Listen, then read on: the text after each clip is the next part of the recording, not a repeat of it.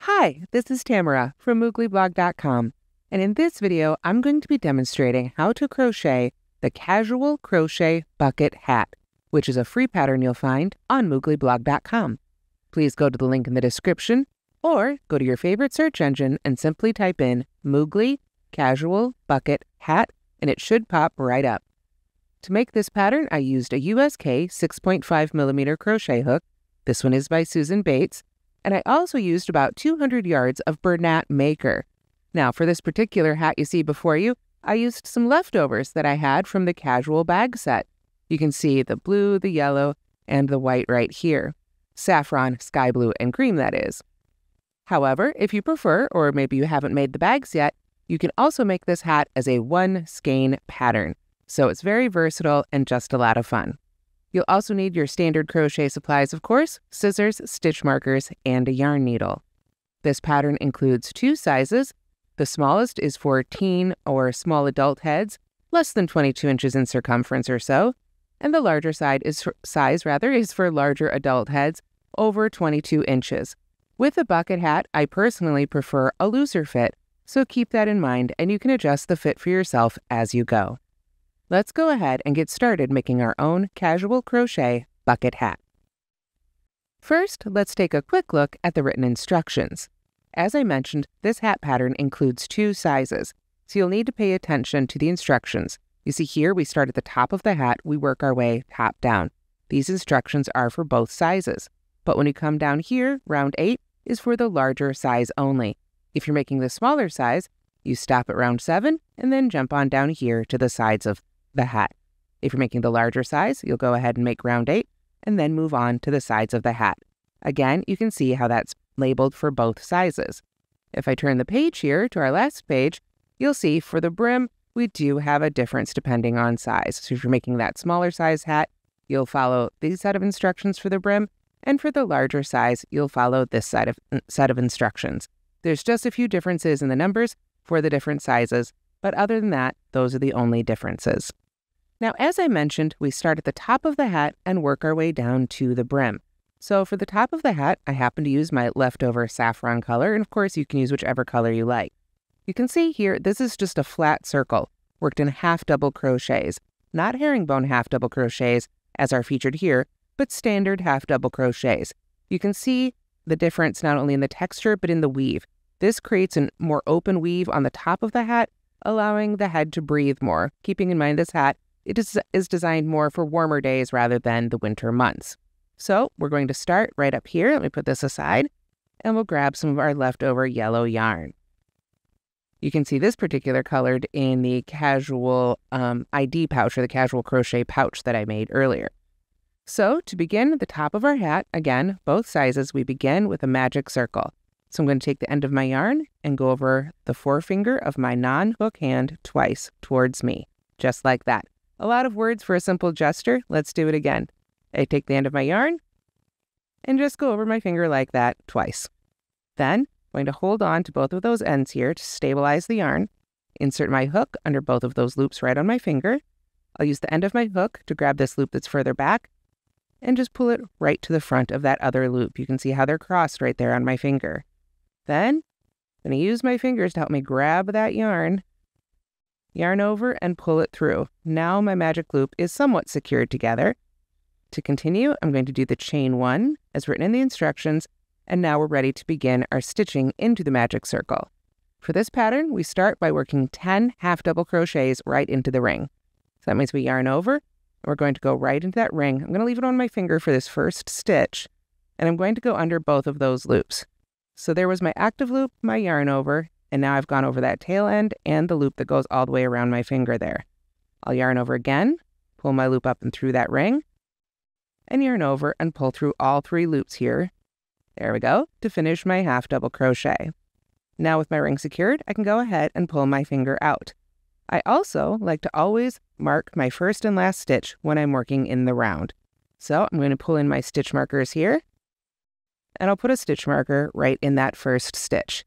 If you have not yet acquired stitch markers on your crochet journey, you can use a scrap of yarn or a safety pin or a paper clip. Those are all really good options as well.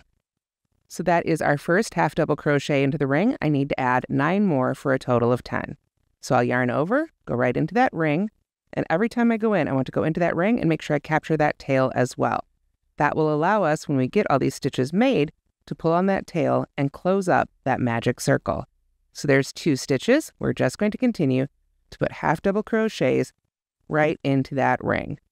Again, I go right into the center there and just make sure that tail stays right with it inside each one of those stitches. So if you haven't half double crocheted before here, I'll finish this one and then we'll do one here together slowly.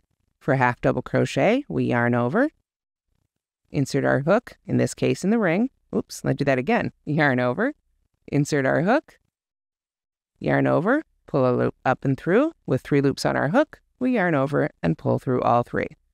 That is a half double crochet. I would say of all the most basic stitches, it tends to be the last one people learn, but it tends to be a real favorite as well. It's a little bit bigger than a single crochet, but not quite as of a loose and drapey fabric as a double crochet. So I think it becomes really popular for some really great reasons. So now that I've been yammering, I haven't been counting, let's see how many stitches we've got. 1, 2, 3, 4, 5, 6, 7, 8, 9, 10. I made 2 too many, so we'll just go ahead and pull those right out.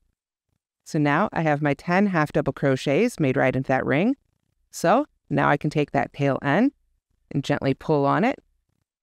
I like to stabilize it with my fingers, which isn't great for showing it, but you can see every time I pull a little harder there, that ring closes up a little bit more and more. And when I go to weave in my ends, I will put this on my yarn needle and I'll weave it back and forth in different directions, and that will really help keep that magic ring closed. It's important not to sew your ends in just one direction because then it can loosen up. You want to make sure to reverse directions. So with that, we can come back here, get our loop back on our hook, and finally finish round 1 with a slip stitch in our first stitch. Now, one more thing. I said we were ready, but one more thing before I do that. I do want to put a second stitch marker right in the top of that last stitch. This way, as I come around for each round, I will know which one is the first and last stitch of each round, and I won't confuse the slip stitch here for one of the stitches that I want to work into. There we go. So we've got our first round at the top of our hat. Now, the next several rounds, until we get to the sides of the hat, we're just continuing to increase in a standard flat circle pattern. So that means we're going to, for round 2, double whatever number of stitches we had in round 1. We had 10 stitches in round 1. We'll want 20 stitches in round 2. So that means we're going to chain 1 and put 2 half double crochets in each stitch around. So we just yarn over, go right to that first marked stitch. You can move that stitch marker out of the way at this point if you'd like. Put our first half double crochet in there. Now, as soon as that's made, I'll go ahead and put that stitch marker in our new first stitch of the round. Might seem silly here at the beginning, but the bigger the rounds get, the easier it is to get confused.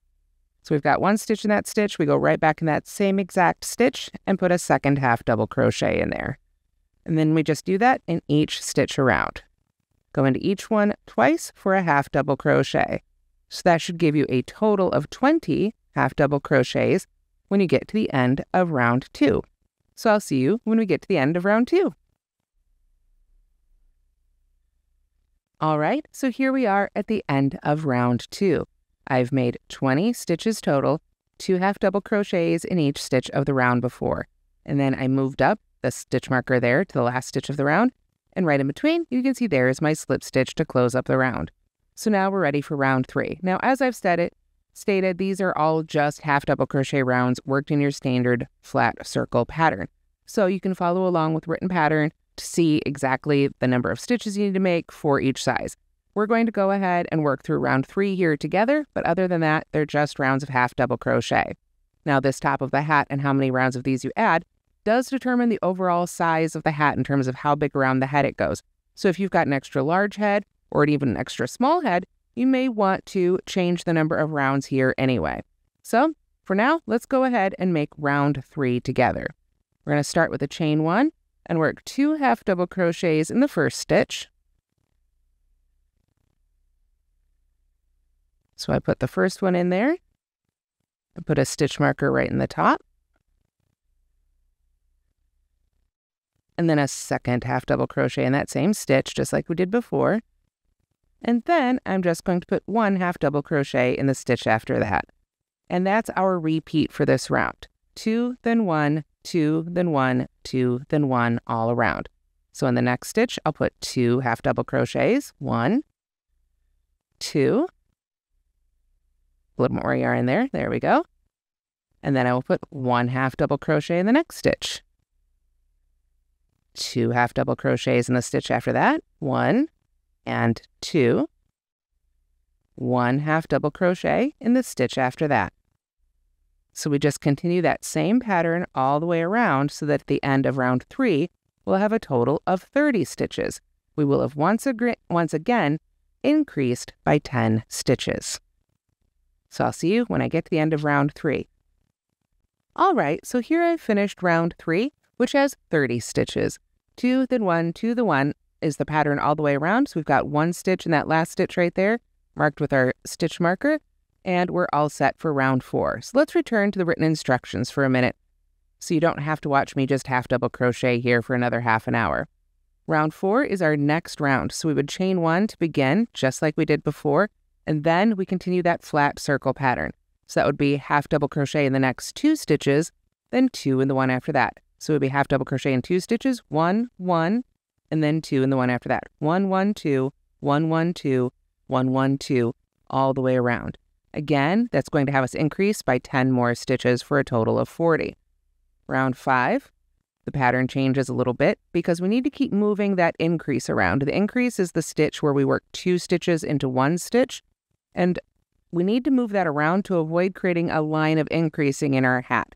Sometimes we can do that line of increasing in pattern to create a pattern, but here we want to move it around so that our circle looks a little more even and flat altogether. So for round 5, we do our chain 1 to begin, just as we've been doing. Then our repeat, beginning here with the asterisk, is half double crochet in the next stitch. So that's our 1. 2 half double crochet in the next stitch. So 2 in the next. Then half double crochet in the next 2 stitches. So it's 1, 2, 1, 1. 1, 2, 1, 1. All the way around for a total of 50. This just continues. Round 6 then is 2, 1, 1, 1, 1. 2 half double crochets in the next stitch, half double crochets in this next 4 stitches. So 1, 2, 1, 1, 1, 1, all the way around for 60. Round 7, we're going to have 5 stitches in between those increases. Half double crochet in the next 3 stitches, increase, half double crochet in the next 2. Then remember to start back here. Half double crochet in the next 3, then 2. Then half double crochet in the next 2 stitches. Just follow along with the written instructions, and that will get you to 70 stitches in round 7. So I'm going over all this because I really want you to learn how flat circles work in crochet, because once you grasp how this part works, then you can really make so many more things on your own, and you can adjust things to fit you personally. So I know this is a lot of extra information if you're just beginning. If you're just beginning, you can just follow along with exactly what it says right here. But if you're someone who's ready to start adjusting things and making maybe your own hats or your own designs, we're always adding 1 more stitch in between the increases, and we are increasing by the same number of stitches we started with in round 1. Those are sort of the keys to making your flat circle. So you can see for the smaller size, we stop at 70 half double crochets. For the larger size, we do 1 more round, and that takes us up to 80 half double crochet. So that is how the top of the hat works. And you can, as I say, just follow the instructions as written, or if you want to adjust the size, you can adjust the size of the flat circle right here by working those standardized increases. So you continue in those flat circles until you've made the top of the hat through round 7 for the small size, through round 8 for the large size. Then we move on to the sides of the hat, which I'm going to be doing now for the sake of time. What we want to do now is get color B ready, because we're going to be switching to this one for our first round of the sides of the hat.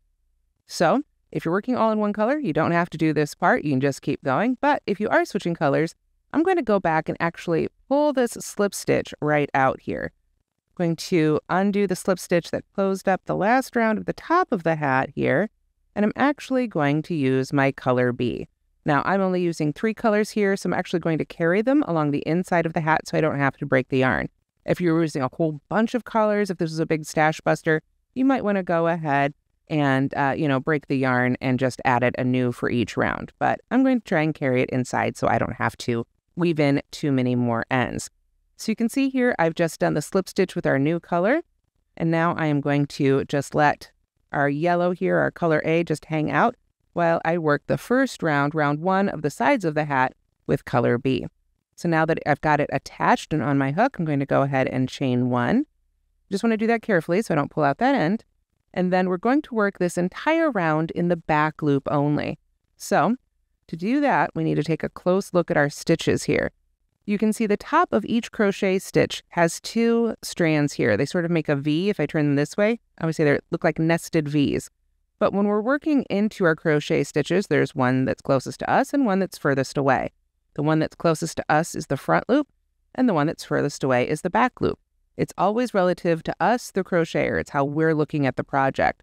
So to work this round in the back loop only, we're going to be doing herringbone half double crochets, and we're going to put on our hook so that it goes under just that back loop, not under both of those loops. Even if you haven't done it before on purpose, you've probably done it before on accident. So I'm going to go ahead and move this stitch marker here out of our way. We've already got our chain 1, so we're going to begin making our herringbone half double crochets. They're a lot like standard half double crochets with just a little difference here. We'll do it together. We're going to yarn over. We're going to see that first stitch, the one we attached to there, the one we slip stitch to. We're going to put our hook right between those 2 loops so that we go under just the back loop. So that's the back loop portion sorted. Then we yarn over, pull our loop up and through. Now that loop that we just pulled up and through, we're going to go ahead and pull under that yarn over loop, and then we yarn over and pull through 2 to finish the stitch. I know that was a lot of things all at once, so I'm going to go ahead and move my stitch marker right up into that stitch because it's our new first stitch. And then we're going to do that again together here. Now this round, we are working even. Just 1 herringbone half double crochet in each stitch around, back loop only. So at least you don't have to think about any increases. So we go right to the next stitch. We yarn over, insert our hook under just that back loop only. You can see how I put it right between those loops. So it goes under just that 1 loop. Yarn over and pull it up. Pull that same loop under that middle loop, that yarn over loop, then yarn over and pull through 2. So let's do that again here, even slower. This is my active loop. I'm going to yarn over. That's my yarn over loop. I'm going to insert my hook under that back loop only of the stitch. Yarn over, pull that loop up through the stitch. Now that loop I just pulled up and through, I'm also going to pull through the yarn over loop. And now I can just yarn over and pull through 2. We're going to continue to make those herringbone half double crochets in the back loop only, 1 per stitch, all the way around. So I'll see you when we get to the end of round 1 of the sides of our hat. Alrighty, so as you can see here, I've worked almost all the way around. All that's left is my slip stitch. I just wanted to point it out, by not working under that front loop, that creates this really great line or ridge right here, which we can see again in the top of the finished hat. Just creates a really nice separation between the top and the sides of the hat. You can also see how it's starting to sort of cup up into a bowl, or in this case, a hat shape. We're working from the outside of the hat, from the top down. So of course, that's the way the hat will end up going. You can weave in your ends when you're all done. For now, I would just leave these hanging out here. We're going to be coming back to use that yellow one again when we get back to that stripe. Once again, if you are working all in one solid color, you don't have to worry about any of the changing color things I'm doing here. However, since I am changing colors, I'm going to switch over to my color C. In this case, this was the white or cream color, I believe it's called, of the Bernat Maker. So to do that, what I would do is insert my hook there to make my slip stitch just as I did before. Yarn over, find the end, there we are, of color C, and pull that through for the slip stitch. And then, of course, I can continue to just crochet with this one. Then, when it's time to go all the way around and pull the yellow back up, it would be the next in our series of 3 colors. It's hanging out in here, and I would just gently pull that up. Now, there's different ways you can do that. Some people like to sort of say when they're making this first stitch of the round, and the rest, these stitches, by the way, are not worked in the back loop only. Only that first round of the sides of the hat was back loop only. We're going to be going under both of these top loops. When I insert my hook in that first stitch, if I'd like, I could grab, say, that yellow color and throw it over my hook. and sort of put that behind my first stitch. I don't want it to peek through color-wise, but it can be sort of anchored down there on the inside of the hat. I want to make sure to pull it so it doesn't peek through from the outside. Otherwise, you can just let it hang out there on the inside and pull it up when you're needed. You just want to make sure not to pull too tight so that your hat doesn't squinch down. You don't want to leave it too loose so that you've got a bunch of flappy loops on the inside of your hat. Like I say, if you're not changing colors or you're changing colors a lot or you don't like carrying your yarn, you can absolutely just cut your yarn every time and weave in your ends. So with all the color management sorted, let's get back to the pattern itself. Round 2, and indeed rounds 2 through 9, I should say, of the hat are all the same. Along the sides here, we're just working even rounds of herringbone half double crochet, cycling through all 3 colors. So here we are on color C, so we just go into each stitch with a herringbone half double crochet.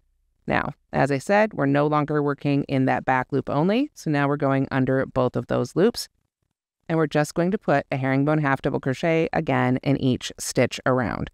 Move the stitch marker up there so we can see what that looks like here in our finished hat. Remember, this is the direction we're working, top down. So here's our flat circle. There's our row of back loop only.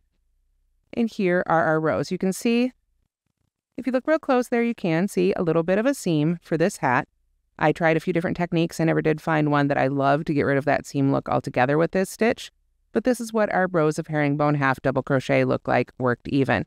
You can see here I tried a few different techniques, trying to settle on just the perfect one for carrying the yarn inside. I tried a few different ones, didn't fall in love with any of them. Over the years, I've tried different ones, and I think different ones just work well for different projects. For this one, I think just drawing it up along the inside was probably, at the end of the day, the best way to go. So we just continue working those rounds of herringbone half double crochet around and around and around until we get down to where we're ready to add our brim. So as you can see, there are a total of 9 rounds for the side of the hat. 1, 2, 3, 4, 5, 6, 7, 8, 9. That means you want your last round to be in your color A colorway, assuming you're following the same color pattern here, and finish that round with a slip stitch with your color B, which we can use for the brim. Again, if you'd prefer a different color, switch to a different color. It's your hat. You can absolutely do the color layout however you like. Once we're ready to make that brim, you can go ahead and cut off the other colors that you're using. You only need the brim color from then on out, and it's a lot easier if we go down to just having one color attached to our hat. Now, because it's easier to see, for us to see, I am going to go ahead and stick with the blue for our little sample here as well. A little bit easier to see against the white table than that cream was. So, moving on to the brim of our hat, we are going to have different directions for each size. However, round 1, I should say, is almost exactly the same. We are going to start out by working the entire round in the front loop only for both sizes. Again, this is the case. Now remember, we worked in back loop only, went under just that back loop. Front loop only, we're going to go under just the front one, leaving the one in back unworked. We're also going to be working the same repeat for both sizes, where we half double crochet in the first 3 stitches, then 2 half double crochets in the stitch after that. So let's go ahead and show what that looks like. We start with our chain 1. You can see I've already gotten my stitch marker out of the way here. So now for this round, we are doing, just double checking, standard half double crochets. So we go half double crochet in our first stitch. Our brim is going to switch back and forth between half double crochet and herringbone half double crochet to help create a little bit more texture. If you really prefer one stitch over the other, you can do your favorite for the whole brim. It's up to you. It's your hat. So we've got our first stitch there in our first stitch. Oh, but you know what I did? I made a mistake. I went under both loops. Let's pull that out again. We all make mistakes sometimes, and my favorite thing about crochet is how easy it is to fix them. So we've got our chain 1. We want to put that half double crochet in our front loop only. So this is the stitch we joined to. We want to come right down here with our hook. And if you look closely, you can see I split the stitch there with my hook as I come up through it, so that that back loop is not going to get included or used. So there we go, pull that through. Now we've got our first herringbone half double crochet. Before, when we worked in the back loop only, it helped push our hat this way. By now working in the front loop only, it's going to help push that brim out. So we still want to mark that first stitch. So there's standard half double crochet in the first stitch. We need the next 2, but we still want to go front loop only. So there's our second one. Just take your time, get under that third one. There we go. And then 2 in the stitch after that. So there's one, and then a second one right in that stitch. So for both sizes, both the small and the large, this is your repeat. 1, 1, 1, 2, 1, 1, 1, 2, 1, 1, 1, 2. Remember to make those in the front loop only, and these are regular half double crochet stitches. However, the difference between the small and the large is when you get all the way around for the small, there's going to be 2 more stitches left outside of that repeat. You won't have enough room for a whole another repeat. You'll have 2 more stitches at the end. We just put a half double crochet in the front loop of those 2 last stitches.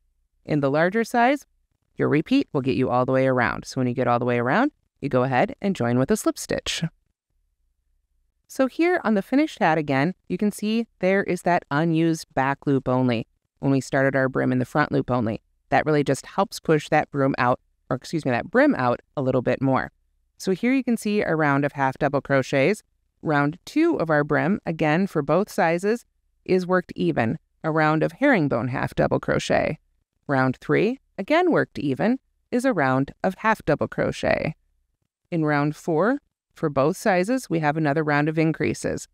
But this one isn't a herringbone half double crochet, so that would be this round right here. So round 4 is herringbone half double crochet, but for the repeat for that one is 1, 1, 1, 1, 2. So 4 singles, then your double. 1, 1, 1, 1, 2. 1, 1, 1, 1, 2, all the way around. That will bring you to 120 stitches on the large size. For the small size, when you get all the way around on that round 4, again, you'll have 2 stitches left. Go ahead and just work your herringbone half double crochet into those last 2 lonely stitches. That should bring you to 104 for the small size. Then there's just 2 more rounds for both sizes. Again, all stitches you've seen me make dozens of times now. For round 5, we have another round worked even of half double crochet. Same thing for both sizes. For round 6, again, same for both sizes, herringbone half double crochet for that very last round. And then we can just join and finish off our final round. Again, I just went back and forth. Half double crochet, herringbone half double crochet, half double crochet, herringbone half double crochet, half double crochet, herringbone half double crochet, just to create a little bit more interest in the brim. If you want to make it all in half double crochet or all in herringbone half double crochet, that's totally up to you. Both stitches work, and it's a great way to customize your hat and make it perfect for you. And that's how to crochet the Casual Crochet Bucket Hat. Remember that this is a free pattern you'll find on mooglyblog.com. Thanks so much for watching, and don't forget to like and subscribe.